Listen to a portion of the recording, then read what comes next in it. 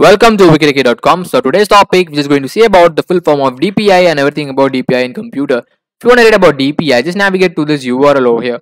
Open your browser and go to wikiriki.com /full form /DPI full form. So we'll probably have our website over here so that you can update a lot of information about it. So what this DPI stands for? It stands for the dots per inch, which is a measure of a density of a print or a video image. That is the number of dots which will be placed in a line within a distance of 1 inch or 2.54 centimeter. Technically, it means a printed dots per inch.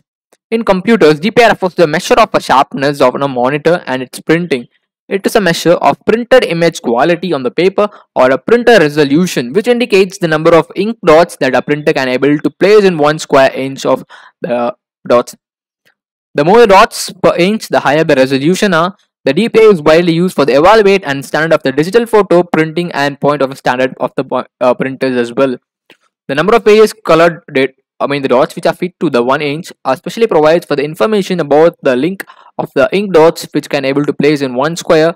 So the more the dots per inch, the higher the resolution are. So these are the pretty good information about the dots per inch, which is also known as DPI.